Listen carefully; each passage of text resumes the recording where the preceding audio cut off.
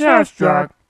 Here we are again with yet another NES action platformer. This time it's Shatterhand, developed by Natsume, who are later responsible for outstanding Super Nintendo games like Pocky and Rocky, Ninja Warriors, Harvest Moon, Gundam Wing Endless Duel, and Wild Guns, just to name a few.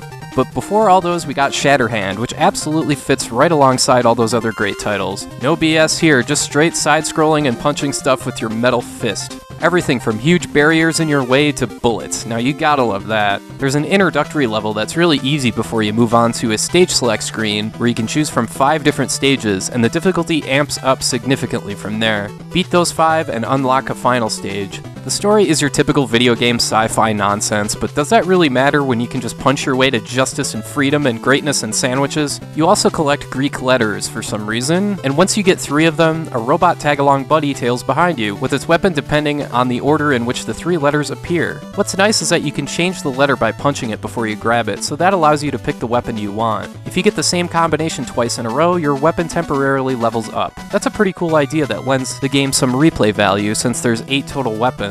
Your companion does take damage though, so you gotta be a bit careful with it. You also collect coins that look straight from the Mario universe, which is pretty funny to see. You can spend these coins on platforms that you'll find scattered in each level, with a price tag helpfully slapped on the bottom. These are usually pretty simple things, like restoring your health for 300 coins or upping your attack power for 100 coins. That only lasts as long as you don't get hit though.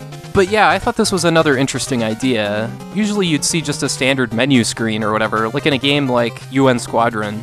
I guess that sums up this game well enough. It's your standard action platformer with a few neat ideas thrown in. It's certainly a lot better than stuff like Low G-Man, and I'd take it over games like Power Blade and Metal Storm because it's a bit more aesthetically pleasing and more satisfying to play. I mean, who doesn't love just punching stuff until it explodes? However, I don't think it's on the level of action platformers like Mega Man, Contra, or Castlevania because the overall presentation just doesn't have enough polish. And yeah, I'll admit it, this game seems too one-dimensional compared to those games. Like I said, I love punching stuff, but when that's your only attack, your range is going to be ridiculously short, and that makes this game that much harder and that much more frustrating. So yeah, Shatterhand is definitely worth playing today, and I was surprised at how much I liked it. There's some neat ideas here to go along with the usual NES action platforming you can find in like 24 other games. But do any of those games have this much punching? I think not. So as you'd expect, this cartridge goes for around $40 on eBay, so let's just hope it appears online in some form sometime soon.